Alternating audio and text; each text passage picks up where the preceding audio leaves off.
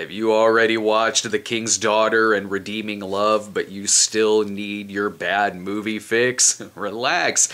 In the Forest is here to give you all the laughs you need.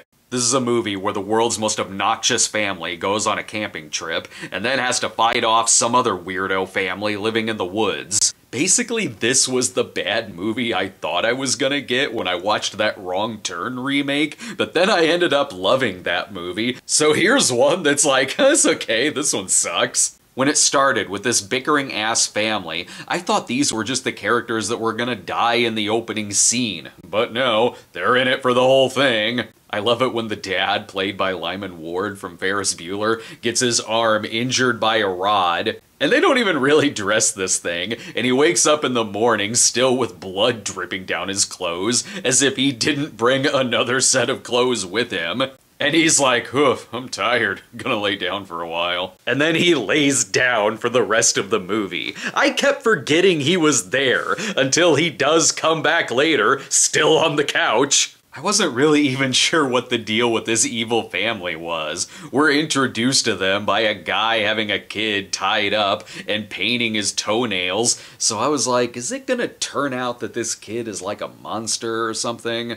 I'm still not really sure what's up with this family, because the movie just kinda ends, leaving me there all like, okay, I guess that was a thing. I talked a little bit about this with Last Looks, and here it's the case even more. It'd be one thing if this movie had just 1 ounce of grit or some grain to it. Then I could maybe be like, okay, I guess this is entertaining enough as the second movie in a Friday night horror double feature. But this movie looks like if Texas Chainsaw Massacre was shot like a TV commercial. That's not creepy or scary. It's so cheap looking, I wondered if they blew most of their budget on getting the rights to play Against the Wind by Bob Seger at the beginning. There's all of these really awkward quick fades that are jarring, and like it's about to cut to a commercial break. The death scenes are bad, with many of them either cutting away or having something obscure it. One guy seems like he drowns in water in 5 seconds, another gets a sock shoved in his mouth, and then there's a bad CGI blood gunshot to the knee. But my favorite part involves a flashback while someone's getting strangled,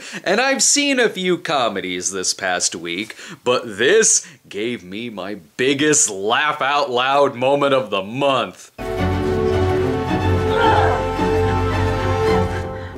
Helen, what do you do when you see a bear? You play dead. What do I do with that information? Oh, when the time comes, you'll know. I'll give this movie a D. The villains aren't that good. I didn't care about the heroes. It's too clean looking. There's no good deaths, but it is riffable. I'll give it that. You could watch it and make a lot of jokes in it, which is also kind of important.